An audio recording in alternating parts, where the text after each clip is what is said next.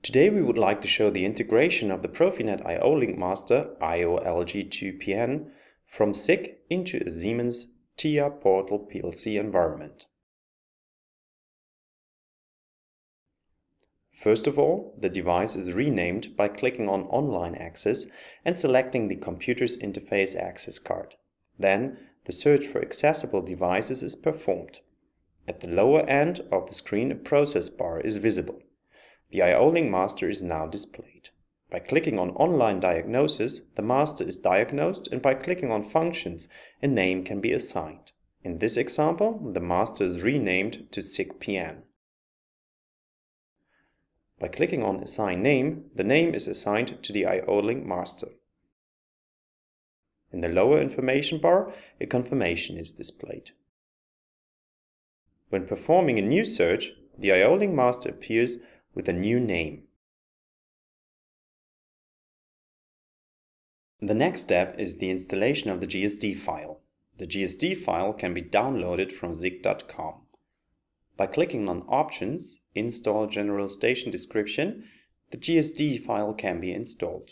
Only after installing the GSD file, it is possible to configure the Profinet device. The existing Profinet network is displayed by clicking on Device Configuration, Network View. And the IO-Link Master is displayed in the hardware catalog under Other Field Devices, Profinet IO, SIG AG, SIG IOL. The master can now be added by drag and drop into the left window. To link the device with a Profinet controller, it is necessary to create a connection between controller and device, which is the easiest to do by drag and drop again. The next step is to switch the device view by double-clicking on the device. The device communication is now being configured by clicking on Properties. The Ethernet interface menu allows defining the IP address. In this example, the 1055 is used. It is important that the address belongs to the PLC's IP range. The next important step is the Profinet name. The Profinet controller assigns an IP address via the device's name. In this field, the name that has been determined before will be entered. In this example, it is SIG-PN. The next step is the configuration of the IO-Link ports. On port 1, a SIG sensor is connected. In this example, the standard I/O module is deleted and replaced by an IO-Link module. As the connected sensor has a bit length of 2 byte, a 2 byte module is selected. For process data access, the PLC's I/O addresses can be configured in this field. Next step is to configure which port shall have an IO-Link communication. The head module is accessed, then module parameters, and for port 0, the option IO-Link is selected. As soon as this has been done, the project is compiled and then transferred to the PLC.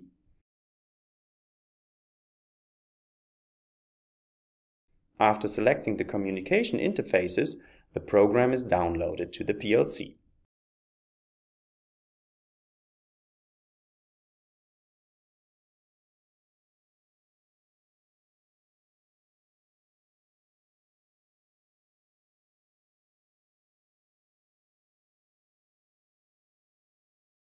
After a successful download, the PLC is rebooted. The Go Online button allows seeing the online status of the PLC and its periphery. By clicking on Distributed IOs, Profinet IO systems, the green symbol shows that there is an established connection with the PLC. The next step we would like to show in this tutorial is the communication with the integrated web server. Just enter the IP address that has been assigned to the IO-Link Master into your browser, and you will enter the integrated web server. Make sure the proxy server has been deactivated when using this feature.